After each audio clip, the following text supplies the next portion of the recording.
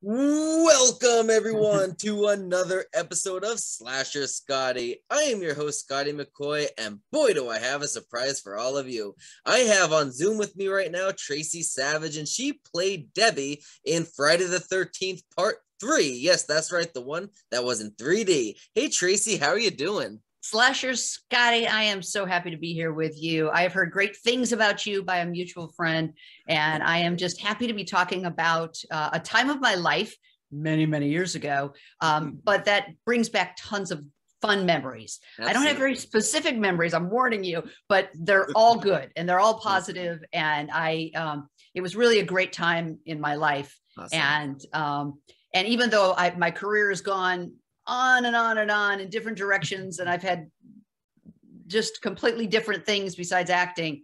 I'm so happy that I was involved in this movie when I was a kid. Absolutely. It's been fun. Absolutely. So the first question I got for you is, how did you get your start into acting? Well, I come from a showbiz family. Okay. I have an older brother who was really talented musically. He could sing and dance, and we were living in Detroit, Michigan at the time. And he had asthma, so he couldn't do sports. And so my mom got him involved in community theater. And he got hired to go on the road with a musical called MAME. And we went on the road. The whole family went when he was about maybe 9, would have put me at about 5, and my little brother about 2. And toured all over the country. And then but prior to that, we started going on interviews, and I did my first commercial at 2 years old in Detroit, Michigan.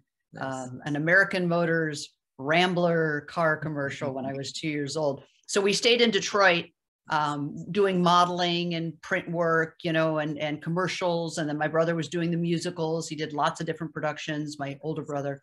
And so when I was about 6.5, my parents knew that my brothers and I might have potentially had a decent acting career. And my dad was in advertising, and his job, it would have been better for him to either live in New York or LA. Right.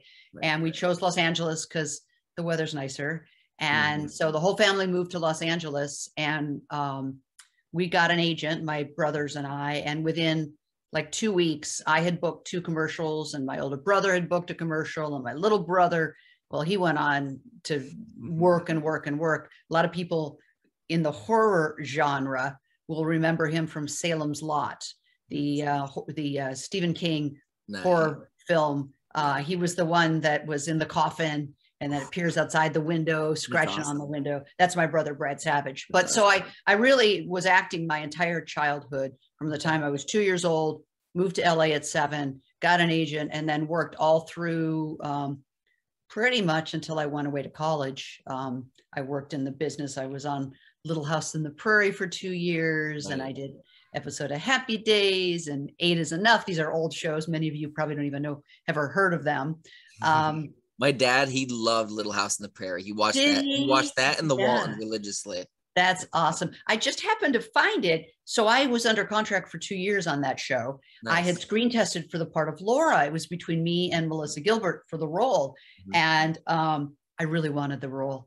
I was Laura in my mind. Nice. I'd read all the books, and I was kind of a tomboy of a girl. I played sports and stuff with the boys, but I didn't get the part because I was a few years older than Melissa Gilbert, and they thought that I would mature and blossom faster, and they needed her to be younger. But then they wrote me in, or they hired me to play a neighbor who was basically a part of the books. Christy Kennedy was my character's name. Nice. And I was under contract for 2 years, and I did about maybe 10 or 12 episodes, but I just happened to be on the Peacock network. My son subscribes to Peacock to watch The Office.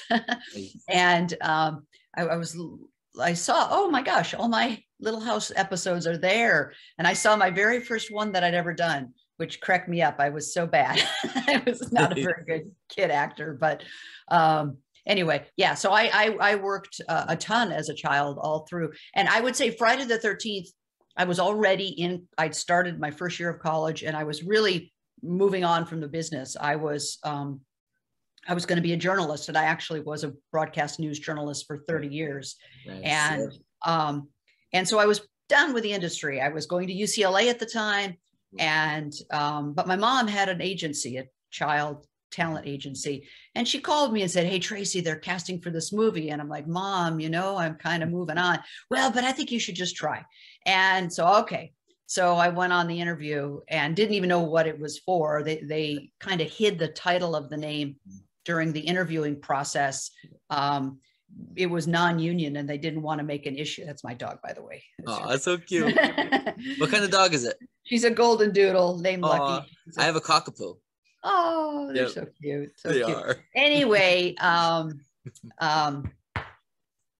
so I just, they kept it, you know, quiet what it was about, but I knew I was going to be filming for 6 weeks and that was going to pay for college. So I was happy about that.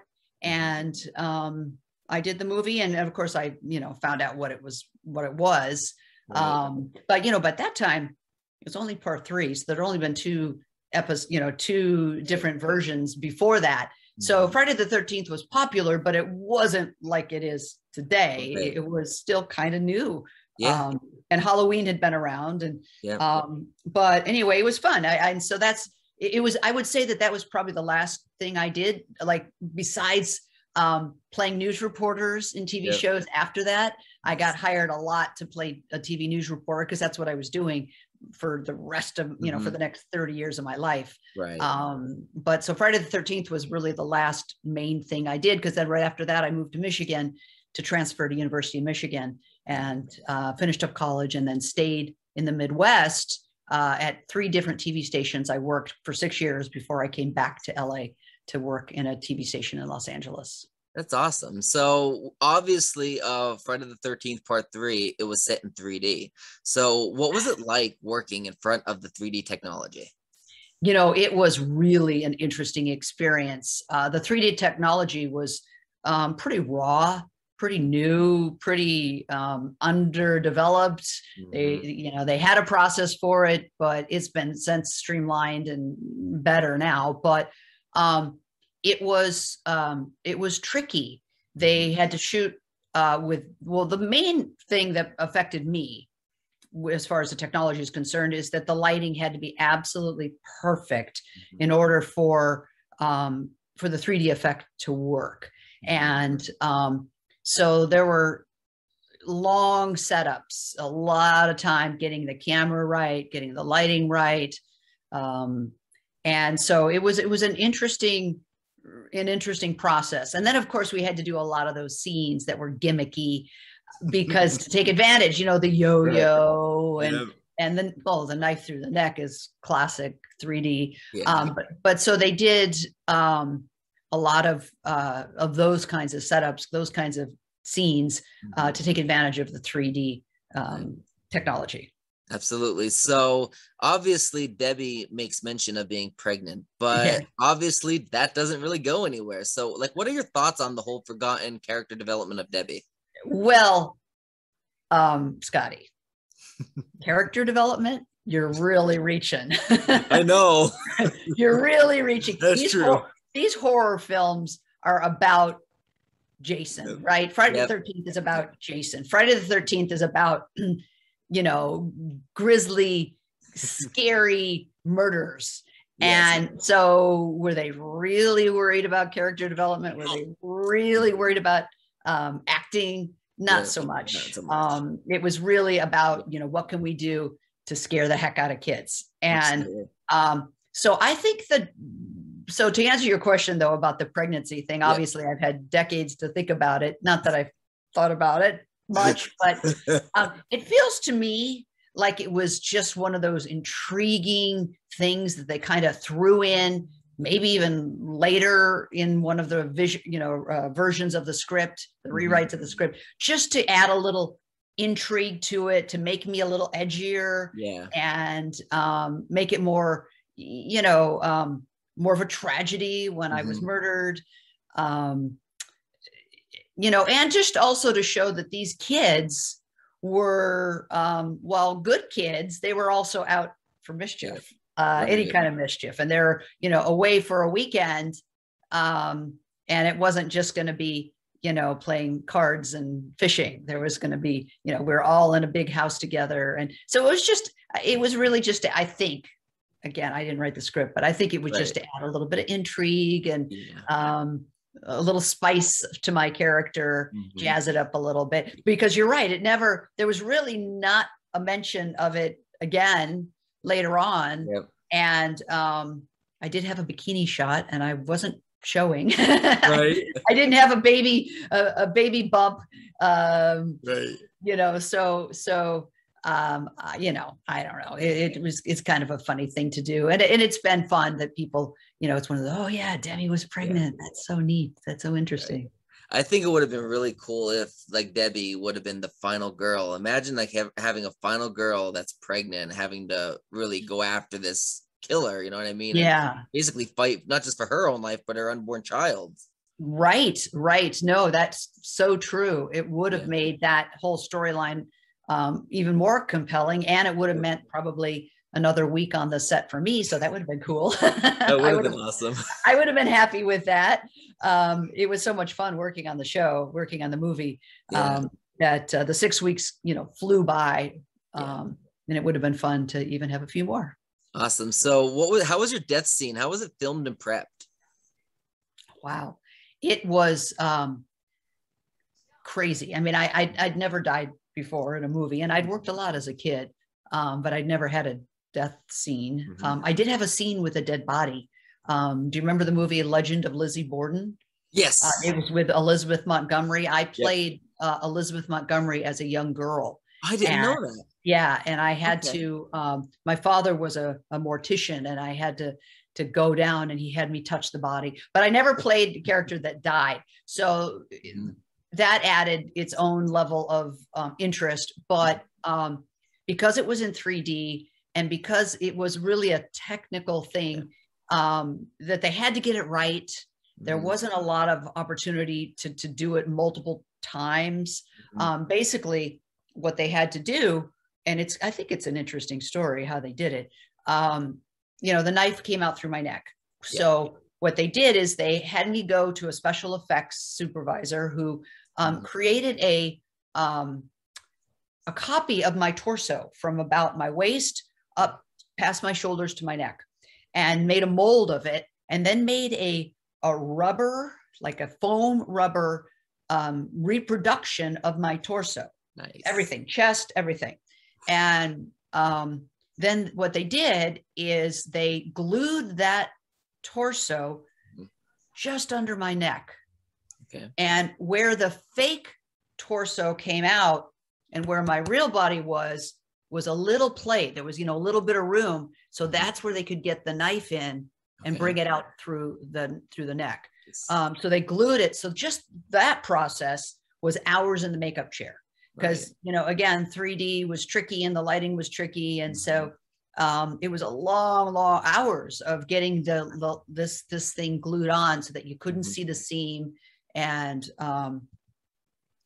so there was that. And then they put me in the hammock. And what they did is they cut a hole in the hammock. And my bottom half of my body was under the hammock, and my upper half of the body was on top of, you know, through the hole. Sitting on top of the hammock. And then they put my torso on top, the fake torso on top of the hammock. So then the person with the knife, the special effects guy, was under the hammock with me, and he could sneak the knife up and poke it through. But, you know, they only had, I think, 2 of those foam rubber replicas of my body. And given that it took hours to attach it to me, it wasn't like we were going to be doing this over and over and over again. Right. It had to happen correctly the first time, and the lighting had to be right, and the you know, the 3D effect had to work, and the blood, you know, there was the knife itself had a little tube connected that they, you know, it seems pretty primitive, but it was just like a pump or something that they would pump to get blood to come out, and that had to work right too. And you know, if the blood like squirted or if it oozed, or they wanted to make sure that it looked realistic. So it was a lot of work and a lot of setup and a lot of expertise on the special effects people, and the lighting people and the cinematographers to be able to get maybe a 4-second shot from, I sit down, I'm reading, I got the magazine, I see blood, I look up, and there's Danny his body is up there. And then as I'm coming down, I get the knife in the neck. So it was a quick shot and it was a ton of work to make it happen. Yeah, that's crazy. Like, oh my gosh. And it's like no pressure. Like, one take, but no pressure. Yeah. Well, I mean, all I had to do was, scream. So it wasn't like it was, that tough. And I'll tell you, I could have, even if I had totally flubbed it up, it wouldn't have mattered. Honestly, the acting, they didn't care. They just, not that they didn't needed that technology to work. Yeah. The main concern for every scene that was shot was that it visually looked good and visually was scary and visually, would get people's attention. So, so it was easy. It was fun. Absolutely. That's great. So what was the best part about filming Friday the 13th Part 3, and what was the worst? Oh boy. I would say, looking back today, that the best part was just being on a set with a bunch of people my own age, a big group of my peers, and a young director and a young producer. I mean, the guys they were in their 20s. They were kids. And the cast was all really young, and we just had fun. Just being around each other was great fun. I would have to say that was probably the best thing about it for me. I knew that I wasn't going to be pursuing acting anymore. I was moving to Michigan and to finish my degree in journalism, and I was done acting. I had kind of already been done before I got hired for this role. But so it wasn't so much, I wasn't nervous. I wasn't worried how I'd come across. I wasn't stressed that, will I get another job after this? Will it? I had none of those fears that maybe actors who want to go on and have acting careers might feel when they're working on a movie. I didn't care. I was just here to have fun. I didn't want to embarrass myself, but I wanted to have a good time. And so it really took a lot of pressure off. And I just enjoyed being on the fun set. It was shot kind of close to my home here in Los Angeles. And so it was an easy drive, to get to the set. And just being around a lot of young, excited, talented people was really, really amazing. And it didn't hurt that, like I said, I needed the money for college. And I'll never forget. So I got paid every week for being on the set. And, back then it wasn't a lot of money, not a ton of money compared to what actors could make. It was probably like, I'm guessing, maybe $200 a day, maybe $1,000 for the week for 5 days. And so I probably made $6,000 working on the movie.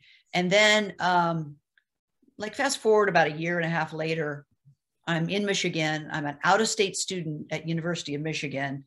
Tuition was through the roof. And I got a residual check for the movie. It had been sold to television for the first time.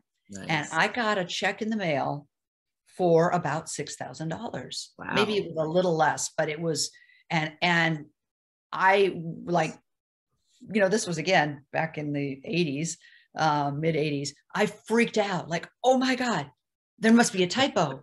It must be 600. It can't be really six. I was so blown away. And it paid for my next year of college, which was really awesome. Really, I wasn't expecting it. So it was really, really awesome. That's awesome. And then the other, I will say, the other wonderful aspect about being in this movie is that here we are. Yeah. Oh my God. Almost 40 At least years. 40 years later. Yeah. Yeah. And you and I are here talking about it. And how cool is that? How cool is it that I did a movie? I did a lot of work as a kid in the biz, but I did a movie that still has legs, that people still care about, and see people are still excited about. And I'm a college professor now. I teach journalism at a community college near my house. I've been teaching for about 7 or 8 years. I'm a full-time professor. Awesome. And my students are between the ages of 18 and average between 18 and 22, 23. Yes. And of course there's a lot of horror fans and a lot of people who know the movie. And I, in my introduction to them, I show them the shot of me with the knife hanging out my throat, and a shot of me and Jason, and they, they love it. They think it's awesome. Great fun, and has nothing to do with journalism, but it's, introducing me as, I also teach video production too. So, the film industry. So it's so cool. I think it's amazing that all these years later, I'm able to share that with my students, and they think it's the coolest thing ever. So that's awesome. Pretty when neat. I graduated from my community college, I was on campus there, and then I transferred to an online school because they had my major where it was accredited in that. So I went to Champlain College in Vermont. That's amazing. And I had to take an ethics class for a general education course, and my ethics professor was Carrie Noonan, who played Paula in Friday the 13th Part 6. Wow. And then it's funny because after I graduated from that college, I ended up working at that college as an online professor, as the head professor of the advanced PHP programming classes. And it's like even though she was on campus and I was online, I always say I was like a co-worker of Carrie That's Noonan, amazing. Which is That's cool. amazing. And I will tell you, community colleges are the greatest. They're so amazing, and I love my students so much, but I also give them so much credit because these aren't kids who mommy and daddy are sending them off to college to have some great experience.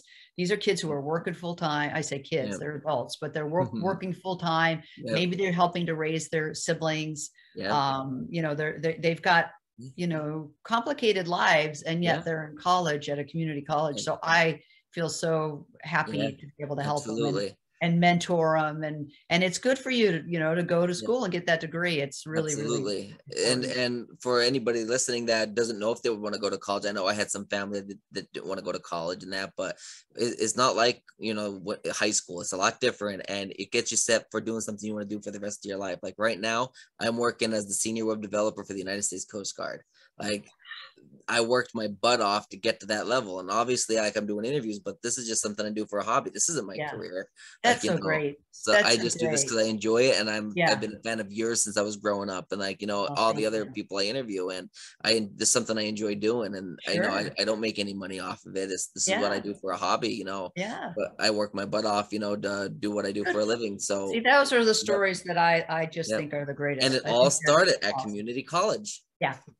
And that's why I taught at USC. I taught at the Annenberg School of Journalism. And it was a great experience. Nice. But I prefer my community college. I prefer my students. I prefer just I'm kind of a mentor. I call myself a helicopter teacher, like a helicopter parent. I kind of hover and, hey, make sure you turn in your homework. I'm kind of like a mom to them. But it's fun. That's awesome. So I have 2 more questions for you. Yeah. We're pretty much done the Friday the 13th portion, but the next one is, obviously you mentioned you are well-known journalist for covering the OJ Simpson murder trial. So what was that experience like? It was fascinating. It was amazing. It was horrible and awful. Oh, I'm frozen. Let me see. I'll wait till you're good now. Yeah. Okay. It was quite the experience. I worked on that murder trial. It was almost a year, every day going down to the criminal courts building and covering the murder trial. And, it was really sad. 2 innocent people brutally murdered. It was a Hollywood type of case, involved celebrities. The lawyers became celebrities. The judge became a celebrity. It was pretty crazy. I had broken a lot of stories, exclusive information that I reported. And I don't know if you knew, I got subpoenaed by the defense to testify, and I took the witness stand in the OJ Simpson trial. The defense wanted me to reveal my sources. It was their working theory that OJ was framed. This is the defense, OJ's attorneys, that he was framed by the cops. And they wanted me, they thought that I would reveal, they wanted me to reveal that my sources were cops. Now, I'm not saying if they were or weren't, but their theory depended on me saying that, so that it would bolster their theory that OJ was framed. But I took the witness stand, scariest 40 minutes, 20 minutes of my life, just because it was watched all over the world. I mean, there were journalists from all over the world. But I used the shield law, which is a protection that journalists have that allow you to conceal your confidential sources. You don't have to reveal their identities. And but I was worried. It was scary, and I was afraid how I was going to come across, and being my career I was anchoring a newscast in Los Angeles, and I thought, oh God, this is going to destroy my career. And but I have the video of it, the recording of it, and I show it to my students when I talk about the shield law and how that works. And so it's me in the courtroom walking up and getting on the witness stand, and I swear I will tell the truth, and then talking to the lawyers, answering their questions. And at one point, Judge Ito, asked me a question, and I turned to him. And so, yeah, it was really quite an experience to work on that case. That's awesome. So the last question I got for you is, do you have any projects in the works or anything at all that you would like to promote to the listening and viewing audience, as well as any social media accounts and or websites you would like to promote?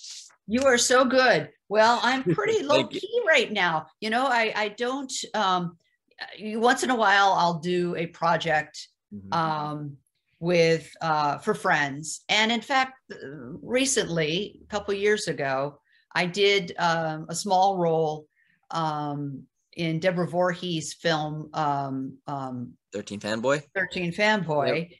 And I hadn't really worked, it'd been a couple of years since I'd been a news reporter, but in this movie I played myself, and it was so much fun. It was such a blast to work on that film, and also to be able to meet some of the other Friday the 13th actors. I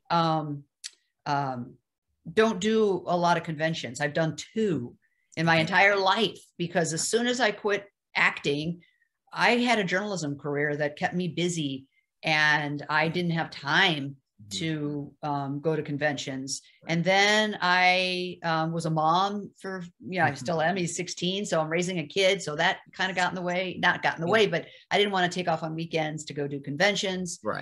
So the long story short is I didn't ever get a chance to really meet a lot of the other Friday the 13th actors. So when I worked on that film a couple of years ago, I got a chance to meet everybody. Awesome. And it's getting distribution, and it's going to be out soon. I'm so excited. October 22nd. Deborah is amazing. This woman is just... She's a good friend of mine. Me and her became really good friends. She's helping me get people to promote 13 Fanboy. She's been, she's been a godsend. I'm also an indie filmmaker, so she's been giving me advice on that myself. And she really, I'm so impressed by how she put it together and got the funding, and by, giving fans an opportunity to be a part of it, is really a brilliant thing. And, she just did a great job. It was really wonderful. So yeah, that's the one thing I'll promote.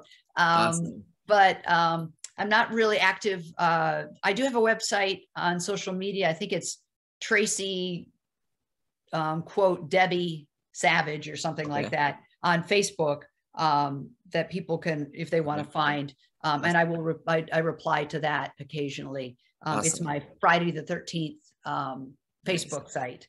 But that's it. I'm just I'm getting ready to head back to campus for the first time in almost a year and a half, to be teaching on campus. So I'm excited about that. Yep, I know. When I emailed when I was talking to Mike Guttridge, and he put me in touch with you, and then he's like, "Well, email her soon, Scotty, because she's going to get ready to start school again. She'll be busy." And I'm like, "I already got her emailed." Yeah. Good for you. Good Absolutely. For you. Well, I thank you so much, Tracie, for joining me. It's been a pleasure, Scotty. Awesome. Great to meet you. And great to meet you too. Really enjoyed the experience. I absolutely did as well. And you have a great rest of your day. All right. And please stay safe. You got it, dear. Okay. Bye.